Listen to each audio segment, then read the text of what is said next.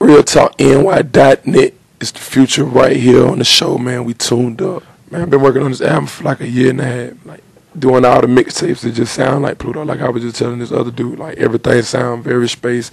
All the songs that I feel like they need ad-lib. Certain songs I just let breathe and just be melodic and it's very versatile. So, but like certain songs I was giving you taste, giving you, you know what I'm saying, getting you familiar with my sound, with knowing what's going on with Pluto. So when you hear Pluto, you're gonna be like, oh, he just burned like 3 of them long time comings, or songs like Ain't No Way Around. He got 2 songs like that on here, and songs like, you know what I'm saying, just like different songs that I gave you a taste of. Man, I'm giving you a dose of it on Pluto. I'm just getting out vibes and just being creative, and just so I never know what happened the night before or when I woke up or during that day to make me feel like the songs that are coming out. So the songs that I come out, I speak directly from my soul and what I'm going through, real life experiences, or what I'm hearing or what I hear in the studio. Everybody at the studio vibe, and I might just go out for somebody to talk about.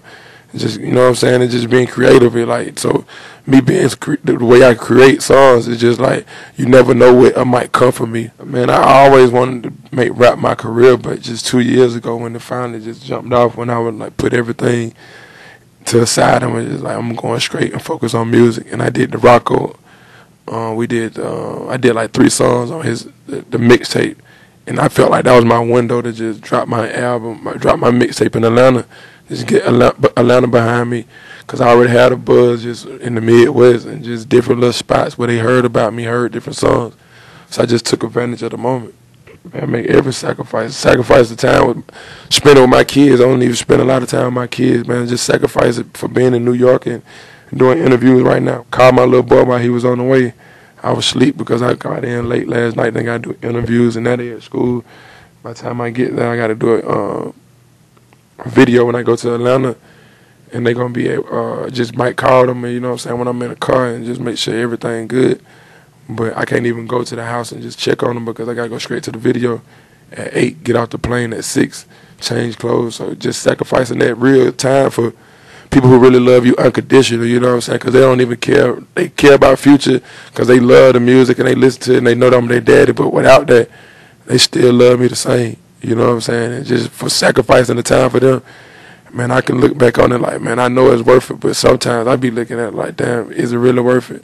Because they love me without it, and I'm choosing this over them. You know what I'm saying? I made the choice of having kids. You feel me? So just being responsible, and you growing and you learning, like, man, responsibility. Well, this how you be responsible. This how you do this. This how you, certain things you can't run from.